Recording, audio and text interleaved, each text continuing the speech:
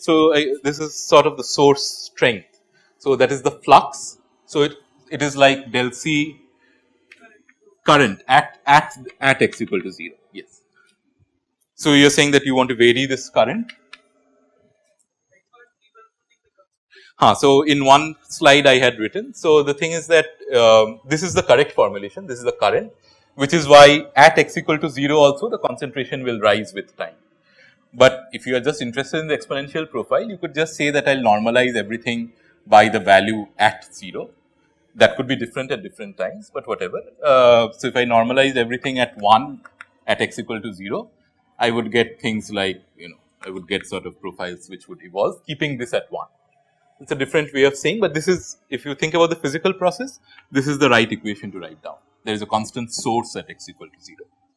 You could say that, well, I could vary the source strength, for example, that maybe more mRNA is being transcribed at some time and less at some other time. So, the source strength itself varies. That would be that would be an improvement on this model. But yeah, it's, as far as I know, there is no experimental data on this mRNA sort of transcription rates as a function of time. So, people just take it to be constant. So, here, so that was across different species, 3 different species. This is the same species, but 2 embryos, one which has a largish embryo length simply because of random variations, and one which has a smaller embryo length. And again, you will see that the lengths, the lambda sort of scale with the embryo length. So, a larger, so if you just plot x, so one embryo is around 500, the other is around 700. The lengths, the lambdas are different, which you can see. So, if you scale the x axis by the length of the embryo itself, so it goes from 0 to 1, then the 2 curves fall on each other, they collapse on top of each other, which basically tells you that this lambda, again, even within this single species, this lambda is proportional to L. Okay. So, this bicoid gradient forms, it is an exponential gradient, which we sort of understand in this context. It scales with the embryo length, which we do not understand how it does that. Okay, but this is the first step to this sort of to this developmental cascade, that you get this this bicoid gradient, the constant gradient profile of this bicoid protein.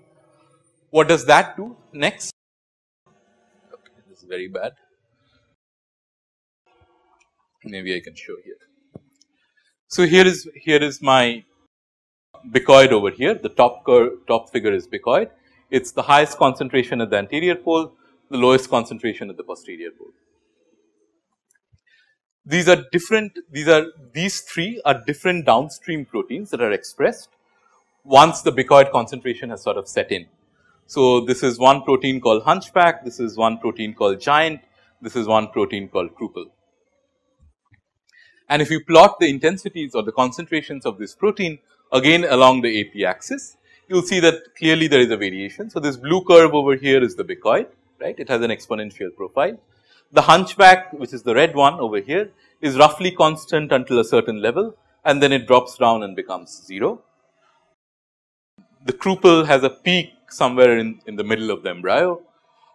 This giant has sort of 2 peaks, one here and one here. So, the idea is this, that once you have set in this bicoid gradient, all of these other proteins respond to the bicoid gradient and express in a particular way, so as to give these sort of spatial patterns. Okay. And then in response to these spatial patterns of these other downstream genes, hunchback, giant, crouple, whatever, you will get different parts of this fly body developing into different organs. Some will be abdomen, some will be wings, some will be head, and so on. Okay. There is this patterning cascade. So, this I am just showing a few. There are of course many other proteins and so on. It is an extremely complicated process, but this is the basic idea, that once the bicoid has set in, that is the thing that controls all subsequent developmental processes, and all other proteins respond to this bicoid gradient level. Okay. So, for example, if you look at this, so this is just the bicoid gradient profile, the two curves being from two sides of the umbrella. Just as a consistently check, if you draw a line along this, the top half, or you will draw a line along the bottom half, you get roughly similar sort of the red and the blue are that thing. So, that is my Bicoid concentration profile as a function of the AP axis along the AP axis. So, I will just talk about one of these proteins in particular, which is this hunchback protein. Okay. So, if you plot the hunchback intensity against the Bicoid intensity, what it shows is that there is some sort of a sigmoidal response and a very sharp sigmoidal response. When the Bicoid intensity is low, the hunchback is low. Once the Bicoid intensity crosses some sort of a critical threshold, the hunchback level sort of jumps up. Okay.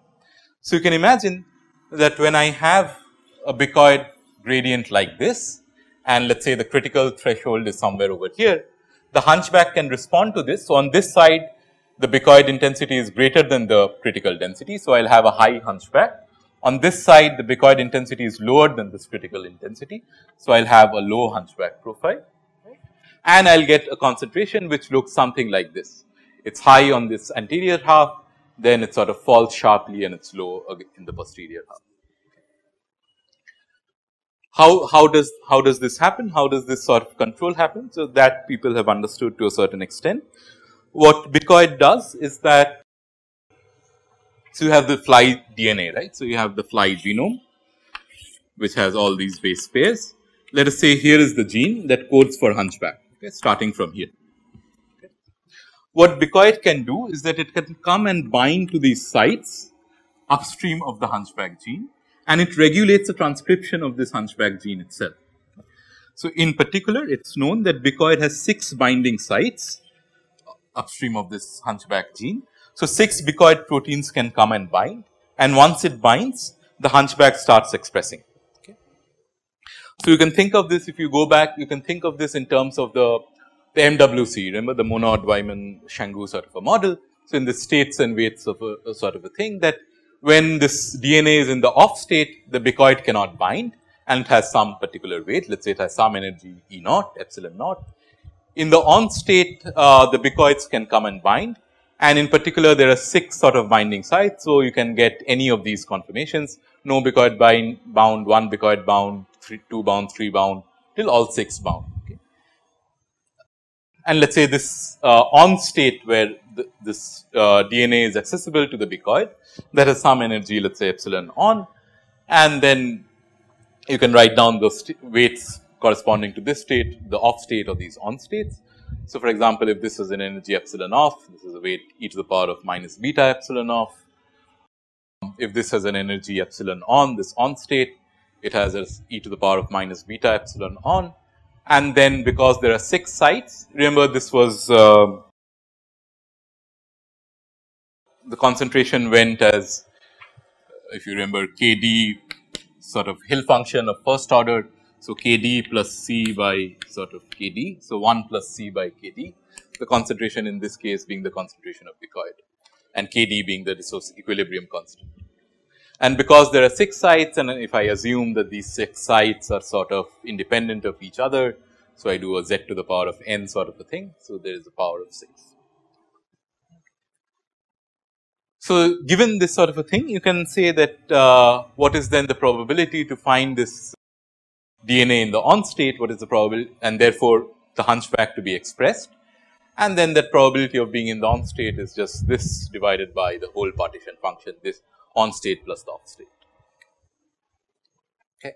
So, this is just the kinetics part of it, that given a Bicoid concentration, if I know that there is this sort of a 6-fold interaction of the Bicoid on this DNA, maybe I can write an probability of being in the on state, which depends on the Bicoid concentration. If on top of that you say that the Bicoid concentration I know from this SDD model is a function of position. So, the Bicoid has this exponential sort of a profile, and I put that in over here. What I will get is that I will get a profile for this hunchback protein itself, assuming that the hunchback concentration is proportional to this on rate. Okay. So, I have this from the kinetics, I have this Bicoid profile, gradient profile from this SDD sort of a model, it is an exponential profile. If I put them both together, I will get a profile for this hunchback protein itself. Okay.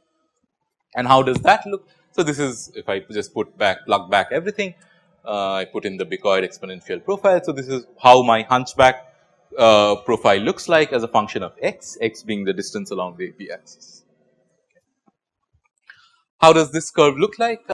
So, for example, if I take an exponential profile for the bicoid, this is what my hunchback as a function of bicoid concentration looks like. And if I take this exponential profile, here is how my hunchback profile looks like. So, it looks exactly like this sigmoidal function as we expect.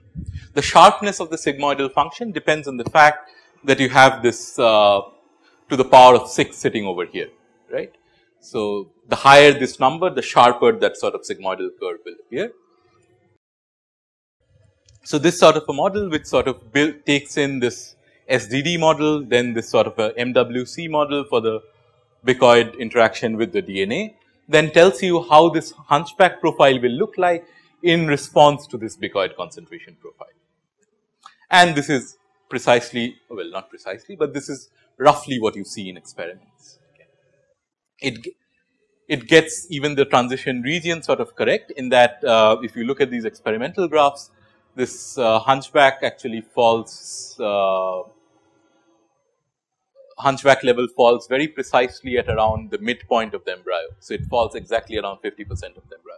It does not care what the embryo length is, what if you take a large embryo versus a small embryo, the hunchback, this transition will always happen very precisely at around 50%, 49 point some percent actually. In fact, even that is a puzzle. So, for example, if you look at different embryos and you were to plot this bicoid concentration as a function of x, you get an exponential profile, let us say with some lambda equal to 100 microns on an average. So, different embryos, some will be 110, some will be 90 and so on. So, you will get a spread with a mean of around 100, let us say.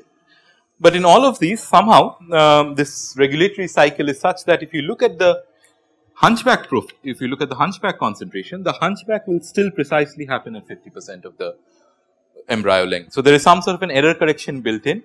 The fly can very precisely regulate this domain boundary between the high hunchback and the low hunchback regions.